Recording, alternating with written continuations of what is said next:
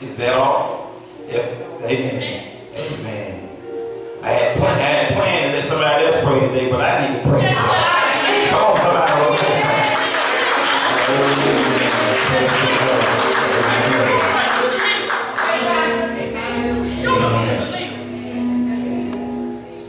Amen. Let's pray. Father God, right now, in the mighty name of Jesus, Lord, we come off a bowed head and an humble heart.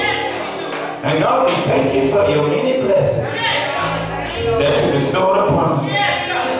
Father, we know in the midst of all things, you're still able to do anything but fail. So, Lord, as we come right now with our heads bowed, more important with our mind and heart fixated on you, we recall, Lord, as we talk to the disciples and we realize we're the disciples, you told them to say, Our Father, which art in heaven, hallowed be thy name, thy kingdom come.